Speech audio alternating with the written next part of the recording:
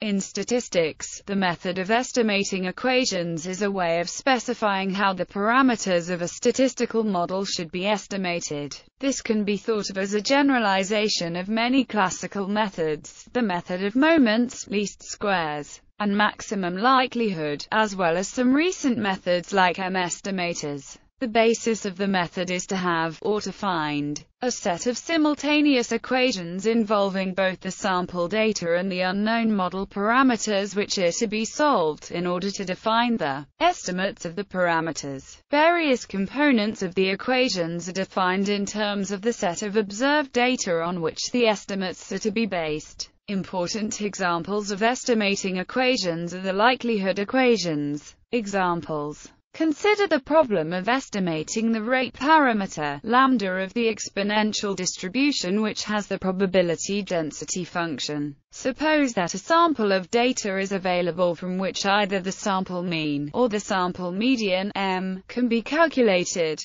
Then an estimating equation based on the mean is, while the estimating equation based on the median is. Each of these equations is derived by equating a sample value to a theoretical value. In each case, the sample statistic is a consistent estimator of the population value, and this provides an intuitive justification for this type of approach to estimation.